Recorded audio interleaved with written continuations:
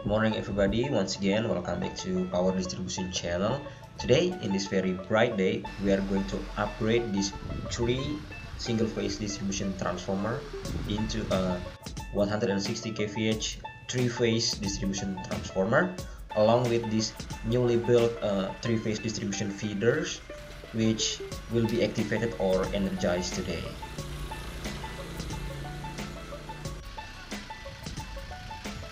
Before we proceed to the disassembly process, let's take a look at the schematic or wiring diagram to better understand and grasp what's really happening and what we are trying to achieve in this project.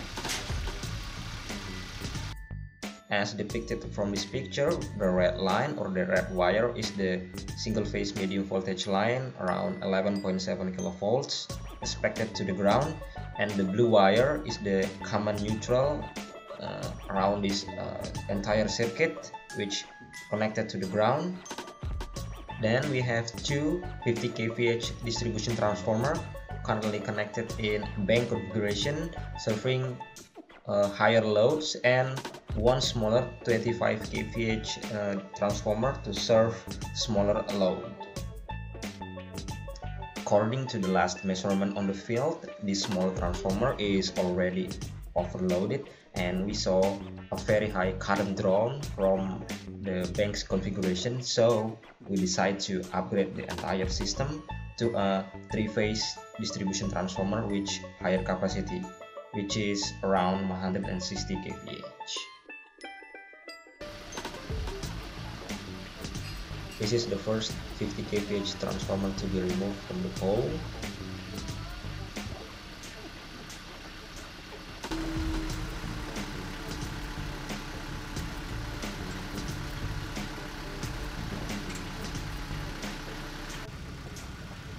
Then the next transformer, which is the 25 kVh part.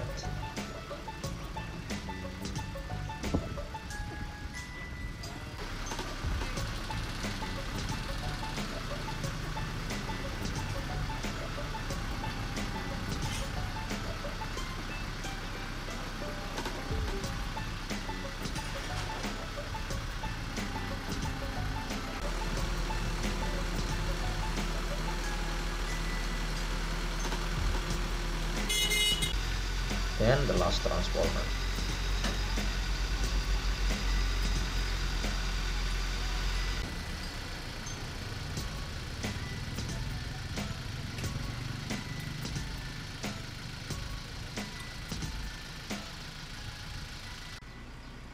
Then the other crew are moving this distribution transformer from the old pole into the new taller pole because the single phase line will be completely scrapped.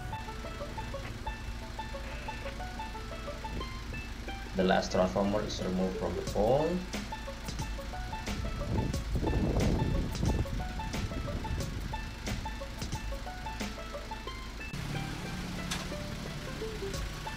This used transformer then will be repurposed again and will be installed on other place who might need single phase service.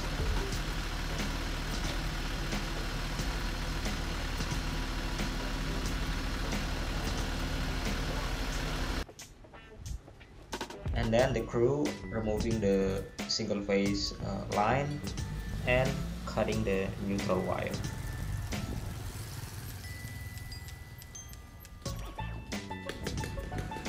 The other crew are installing pole band for the secondary service wire to be installed on the new pole, and as you can see, the old pole is almost clear and ready to be removed from the ground.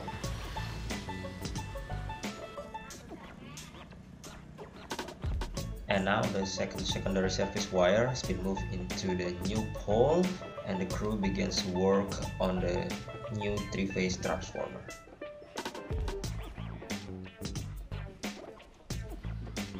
Let's take a look around this 3-phase transformer mechanical construction to help us better understand the nuts and bolts around 3-phase transformer.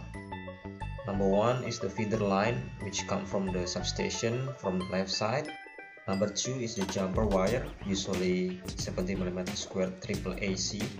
Number 3 is new jumper, which goes into the surge arrestor, which protect the transformer from voltage surge. Number 4, the fuse cutout, which protects the transformer from current faults. Number 6, the bracket, or in this case we use multiple cross arms. 7, the primary bushing. 8, the transformer itself. 9, secondary surface wire or low voltage wire, which goes into the switchboard below, which contain fuses that protect the transformer from backfeeding during maintenance or fault which might occur on customer side. Last but not least, the wire leaves the switchboard up into the pole again, number 10, and become the service wire.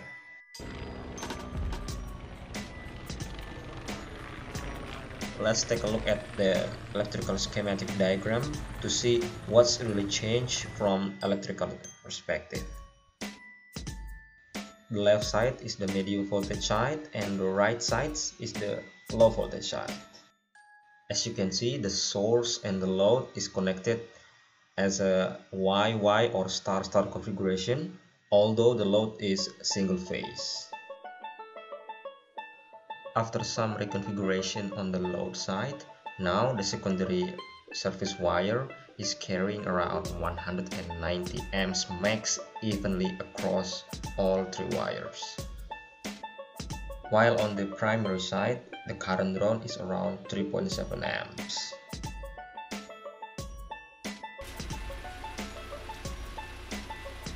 Then the old pole is being removed from the ground. The transformers already moved into these new poles, the 3-phase poles.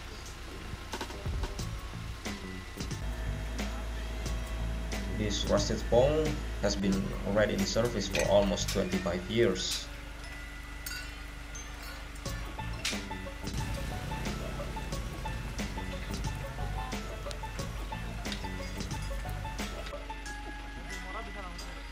You have it, guys, the upgrading process of single phase to 3-phase distribution transformer. If you enjoyed the video, please subscribe and likes for more video in the future. Thank you.